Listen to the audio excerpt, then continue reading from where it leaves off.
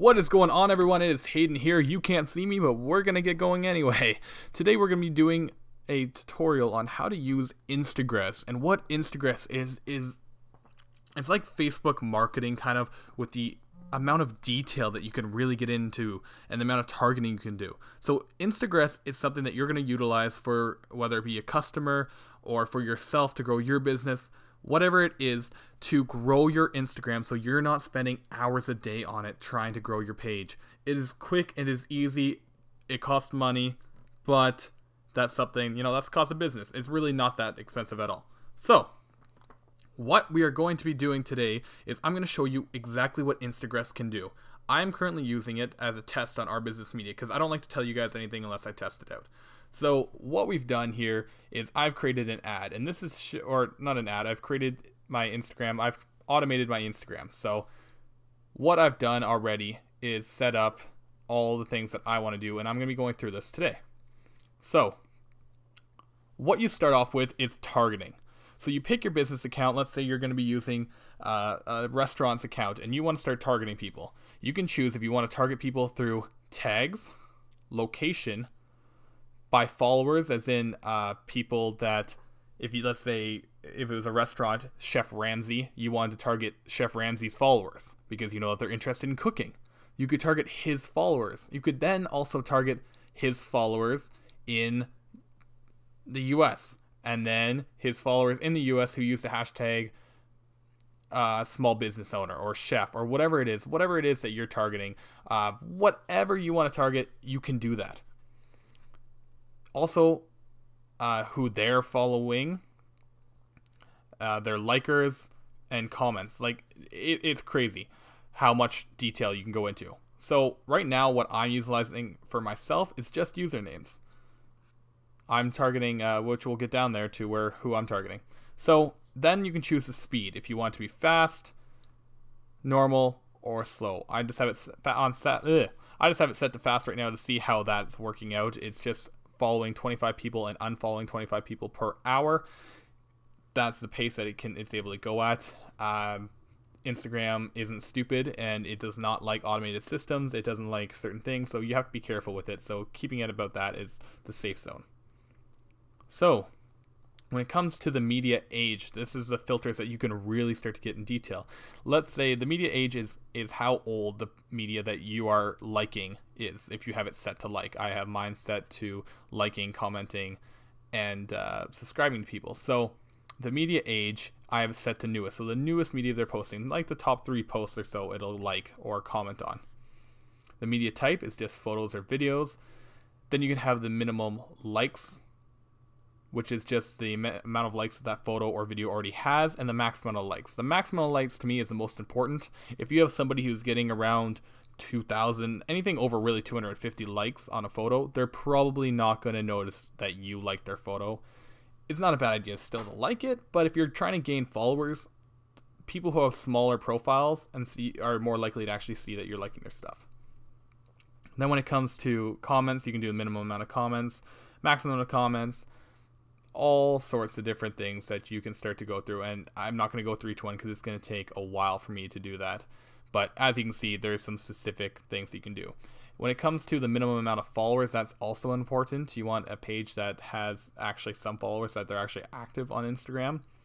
And then the maximum amount of followers, again, if somebody's got anything over 1,000 followers, they're not going to notice you. Even with 1,000 followers, they may not notice you. So if you really want to do it, they recommend that you go between 500 and 1,000. I've got mine set to 1,000. I'm just doing some testing to see what works the best and what rate we're getting people at. And then obviously the minimum amount of people that they're following. So if they're following only 10 people, that might not actually be that good. I should actually change this. So the minimum people that they're following, oh sorry, that's the minimum amount of followers that they have, sorry.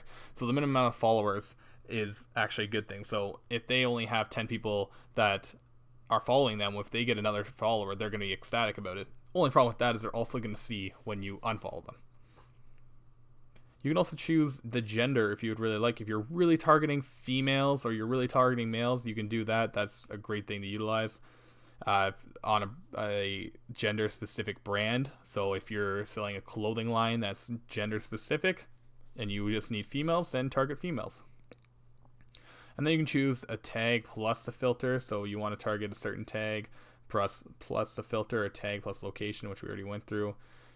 Tag plus filter, username plus filter. Like, there's so many different things you can do here. Then when it comes down to comments, you get to choose what you want to comment. So mine's just set to something real quick. I'm just throwing them out there for this video. So I have awesome, keep up the great work, and great content. Very simple comments that shouldn't get you in trouble. And then the following cycle. So I have mine set to follow 100 people before it starts the unfollowing cycle. So once it follows 100 people, it's then going to transfer over to the unfollowing cycle, and it'll start unfollowing the first person that it started following on that cycle, if that makes sense. So once it gets to 99 people, the next person it follows, it's not going to then unfollow them immediately. It's going to go back to the first person it started following and start unfollowing them. And that's where the unfollowing cycle comes in. You want about, I keep these even, obviously. So once it follows 100, it'll then go backwards and unfollow 100. You can set it to just people who don't follow you, whatever you like.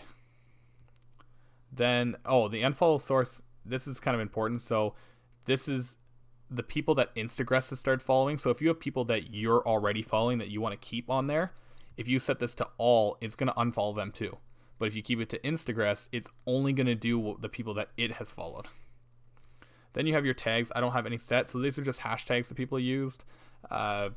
Again, if you're doing a restaurant or something, hashtag food, hashtag whatever, you can type out a bunch of hashtags that people have been posting food about, and you can get them to like. That way you can have it set to tags and then have it comment looks great or something like that, and go from there. Location is obviously where they're at. So this I found useful if you're targeting people. Let's say you're a club. You have a club and you want to target people who are going to the local club next door. So you would then have it set to that club's location, and also your own club's location too. But let's say you have it set to their location, their geotag.